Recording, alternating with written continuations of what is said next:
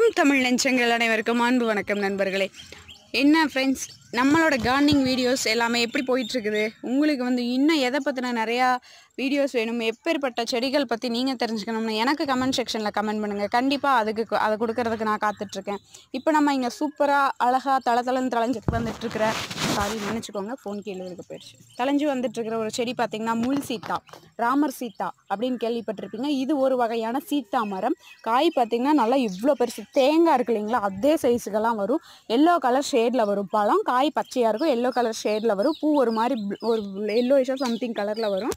And இந்த செடியோட பயன்கள் என்னென்னா, சர்க்கரை நோய்க்கு மிக முக்கியமான ஒரு மருந்து பார்த்திங்கன்னா இந்த முள் சீத்தா, ராமர் சீத்தா அப்படின்னு சொல்லுவாங்க. இந்த பழத்தை ராமர் சீத்தா பழம், முள் சீத்தா பழம் அப்படின்லாம் நிறைய பேர் வச்சு அழைப்பாங்க. கிராமப்புறங்களில் பெரிய மரமாக வளருங்க. நம்ம அன்னைக்கு பார்த்தோம் இல்லைங்களா, அந்த சீத்தா மரம் அதை விட பெருசாக வளரும். இலை பார்த்திங்கன்னா மாந்தளையாட்டம் அவ்வளோ பெருசாக இருக்குங்க. ஆனால் காய் சக்கரை மாதிரி இருக்கும். இந்த செடி சின்ன செடி. எங்கள் ஊரில் இன்னொருத்தங்க வீட்டில் பெரிய மரம் இருக்குது, அங்கே நான் பழத்தை ஒரு டைம் சாப்பிட்ருக்கேன். அண்டு நிறைய பார்த்திங்கன்னா குருவி இதுக்கெல்லாம் ரொம்ப பிடிச்ச ஒரு ஃபேவரெட் ஃபுட்டு பார்த்திங்கன்னா இந்த ராமர் சீதா பழம். இந்த இருக்கிற வீட்டில் குருவிக்கெல்லாம் பஞ்சமே இருக்காது அப்படின்னு சொல்லுவாங்க. இதுதான் அதோட இலை. இது ரொம்ப சின்ன செடி, அதனால் இதில் காய் விடல. காய் விட்டுச்சுன்னா கண்டிப்பாக நான் எடுத்து இது கூட ஆட் பண்ணுறேன்.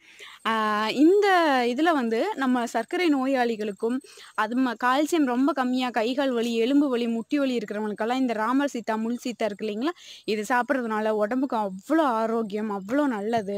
கண்டிப்பாக இந்த செடி எங்கே கிடைச்சாலும் வாங்கிட்டு வீட்டில் வைங்க. தாராளமாக வளர்க்கலாம். வீட்டில் எந்த பிரச்சனையுமே கிடையாது வீட்டில் வளர்க்கறதுனால. அண்ட் உங்களுக்கு இந்த ராமர் சீத்தா செடியெல்லாம் பெரிய பெரிய நர்சரிஸ்லாம் தாராளமாக கண்டிப்பாக கிடைக்கும்.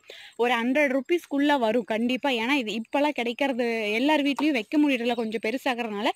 பட் ஆனால் கிடைக்குது, கடையில் கிடைக்குது. கண்டிப்பாக நீங்களும் வச்சு யூஸ் பண்ணுங்கள். அதை விட நாட்டு செடி அது கிராம சைடில் போனீங்கன்னா அவங்க வீட்டில் கொம்பு உடைச்சிட்டு போய் வச்சாலே இது வந்துடும் அப்படின்னு சொல்கிறாங்க. அண்ட் இது செடியாக வச்சது தான். இது கொம்பை விற்கல, செடியாக அப்படியே வேரோட வச்சது தான். ஐ திங்க் இது ஹைப்ரிட்னு நினைக்கிறேன். பட் பழம் விட்டால் மட்டும்தான் நம்மளுக்கு தெரியும்.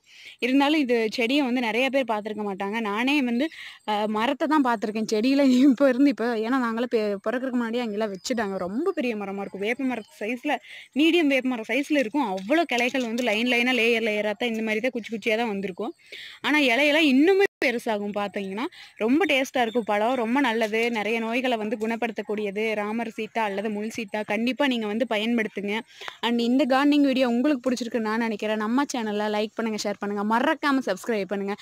இதை விட இன்னொரு புதிய வீடியோவோட உங்களை நான் சந்திக்கிறேன். அது வரைக்கும் உங்களிடம் விடைபெறுகிறேன். நன்றி, வணக்கம். வாழ்க தமிழ், வளர்க தமிழ்.